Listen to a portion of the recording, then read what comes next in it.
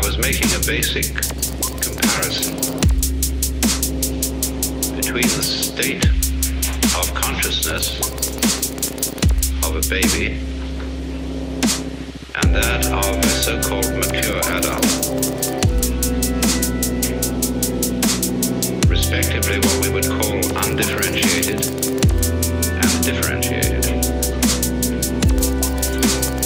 The adult consciousness being highly selective, and the baby consciousness being very open and hardly selective at all,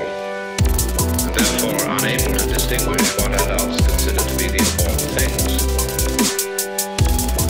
But if we go back, you see, to the principle that underlies the whole universe with a kind of mathematical exactitude, we see that if we reduce things to the situation of primal simplicity, and we have a primordial self and other situation, that is to say, two balls in space, there is absolutely no way